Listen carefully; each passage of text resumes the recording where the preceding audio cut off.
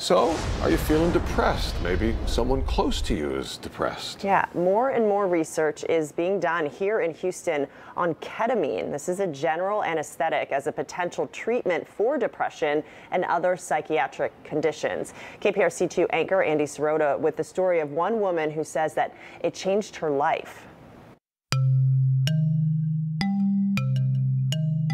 I had had anxiety starting about third grade, but this was way different.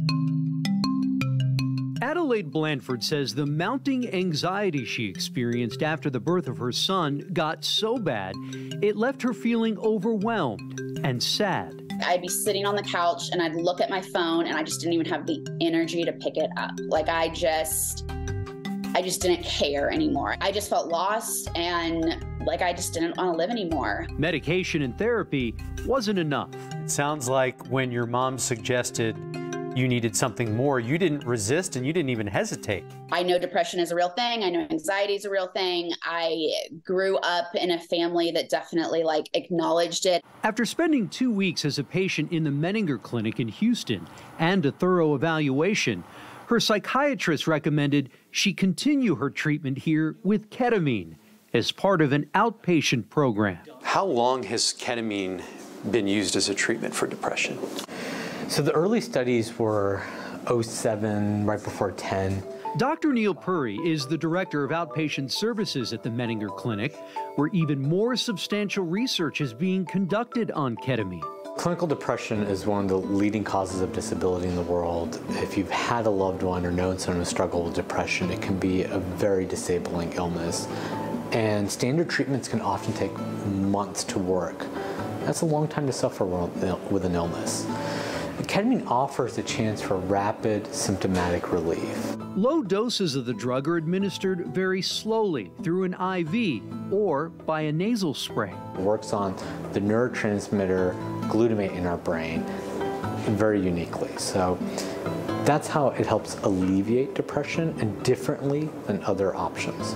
Dr. Puri says some patients may feel better after just one treatment. Others might need a series of them. When my depression was really, really bad at first, it was the best 45 minutes of my week. It took about 2 sessions for me to start seeing the results of it and start seeing positive effects from it. I started to want to do stuff, but I was excited to have people over, converse with them, eat dinner. Food started to sound better. Just normal life didn't seem as overwhelming. You highly recommend it? I do.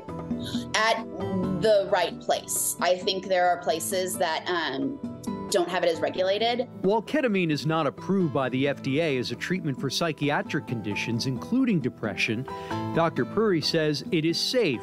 And though it may not be for everyone, he advises people who think it might help them to do their homework first. I really encourage people to pick places that have mental health expertise and that have a history of doing these treatments so that you know that you're getting that proper evaluation and guidance for your treatment course. And keeping in mind about we're not just here for your ketamine, but we're here for your wellness.